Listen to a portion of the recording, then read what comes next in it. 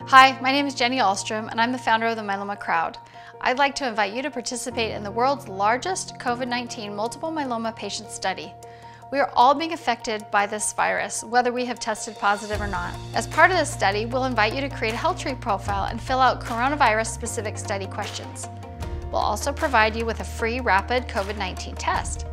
Because this test should be administered by a healthcare professional, you can take it to your next clinic visit, or you can administer the test on your next telemedicine visit with your myeloma doctor. This will tell you if you have antibodies towards the coronavirus. This is a test that has been used in a 3,200 patient Stanford University study and has been validated in a CLIA certified lab. In order to care for us in the best way possible, myeloma researchers need to understand the impact that the virus has had on us, and we have the unique opportunity to share our experience with them.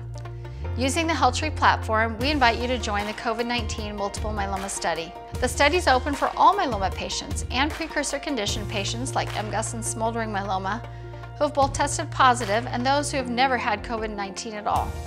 We are all being affected in some way. In some cases, our treatments are being changed or delayed. We might not be going to the clinic for regular testing.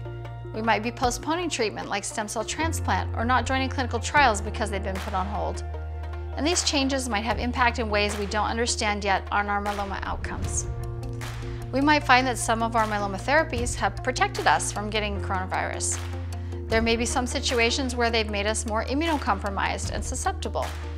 For myeloma patients that already have diabetes or lung issues, they may be at even higher risk. The study questions have been developed by myeloma researchers, including Dr. Rafael Fonseca of the Mayo Clinic, Dr. Faith Davies of NYU, Dr. Yvonne Borrello of Johns Hopkins, Dr. Ola Landgren of Memorial Sloan Kettering Cancer Center, Dr. Mike Thompson of Aurora Healthcare, and Dr. Caitlin Costello of the University of California, San Diego. The study results will be anonymous and will help advance research for myeloma patients. We also invite you to donate to this study at the link below, where your donation will also provide you with a Stronger Together t-shirt. This will help cover the cost of the study for over 1,000 participants. Thank you for supporting this important effort to learn as much as we can to better care for each other until we have a curative treatment for the virus. We are stronger together.